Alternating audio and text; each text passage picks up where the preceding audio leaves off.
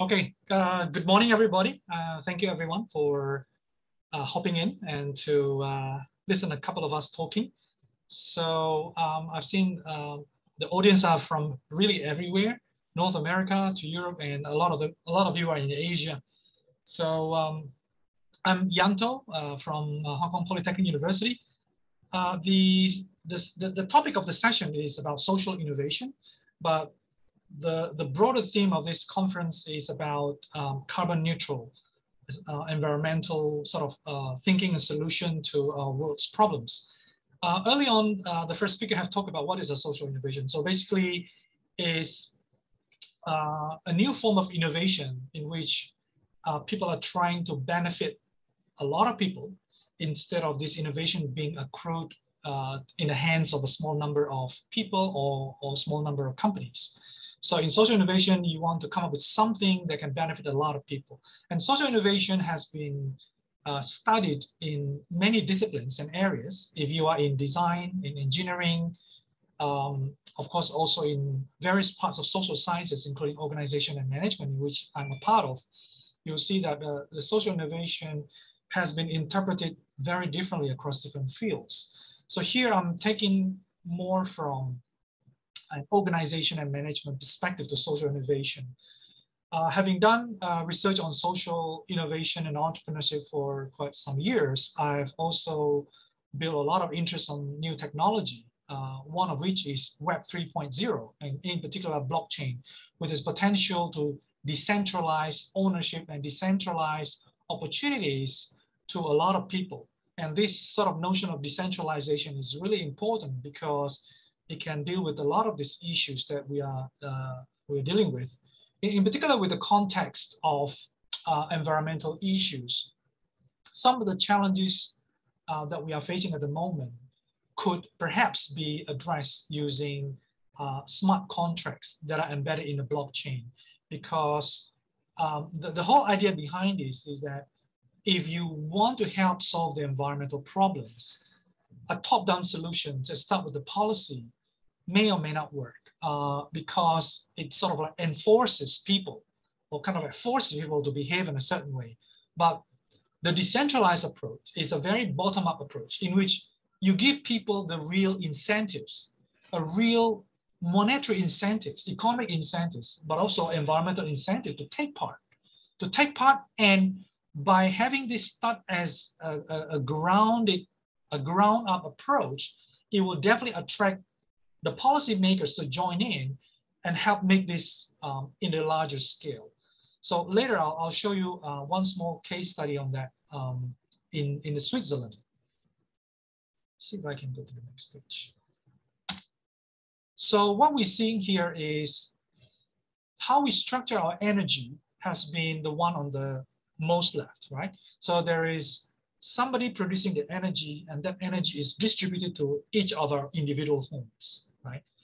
And then in today's situation, you see there are different ways of course, different types of sources of energy that have been used. But what we are interested mostly is the tomorrow's part, right? So in which each one of us who live in our own homes, we can create our energy and we can share our energy to our neighbors, to the people who are connected in the grid. So this grid is what we call smart electricity grid that is connected to the blockchain and enabled by smart contract. So if you just look at how what we do really in terms of our energy consumption, typically if you install a solar panel, right? Solar panel, that's the green line, right? So during the hottest of the day, it will pick up the most electricity from the sun, right? And how do we consume electricity in our home? That is the blue line there. So early in the morning, just before we go to office, we have having a lot of activity, right, at home, right? And then when we're in the office or the kids are not at home, electricity is not so much used. And then when we are home, after 6, 7 p.m., it goes up. So there's differences between people's way of consuming electricity, and there are different times that we use electricity. So these differences actually create a lot of opportunities. And with a blockchain, with a smart energy trading using solar panel, we could address some of the issues. So what is actually happening with this, what I call smart energy trading? On the one hand, we have computers in our home that is connected to other people's computer through the internet, right? So these are computers and computers connection. But also there's a physical connection, the cables that run through my homes with my neighbor's home, with maybe another neighbors down the block. And these are the physical layer. So there's this, the web connection and the physical electricity connection among homes and among users. And you can also see that as we are as a user of energy, by installing the solar panel, we can also become the producer of energy. That's what we call prosumer, producer and consumer together. So we can use the energy from our own solar panel, while we can also sell the energy that we produce in our solar panel to our neighbors or to someone else in the grid, right? So among prosumers and consumers are people who purely consume. They don't put or they don't install any solar panel. So among consumers and prosumers, there will be connection at the physical and cyber layer. And also you may have, let's say, government-owned or society, community-owned electricity power in different forms. And these are all of them can be connected. So this is the kind of connections that will enable the smart energy trading. Now, what enables the smart energy trading is actually the smart contract. The smart contract is just a bunch of computer codes, if and then. So if something happens, then something else will happen. For example, if I want to sell electricity, I will sell it at this price, at this amount. If I want to buy electricity from someone else, this is the price that I'm willing to accept, and this is the amount of that I'm willing to accept. So the smart contract will execute everything automatically without having a person to click the buttons in between, because this will be a very difficult task to do for anyone to control in between. That's why it's called decentralized. So think of that in terms of you have so many transactions that could happen every day, every week, every month across people who produce and use solar panel energy with their networks in the grid. So that's basically what's sort of happening in the blockchain-enabled smart energy trading. So this is one small case. This is actually my last slide.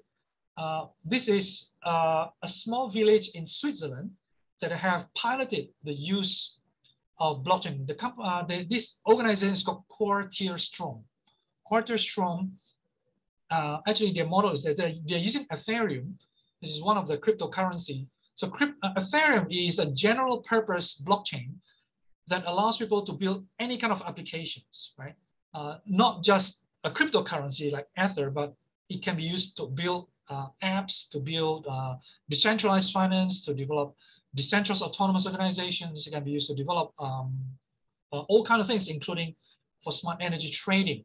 So what we have here in the Quartier Strom is a village in Switzerland. I forgot the real name of this town. So they have this building that you see in the picture. So 1, 2, 3, 4, around 4 or 5 buildings.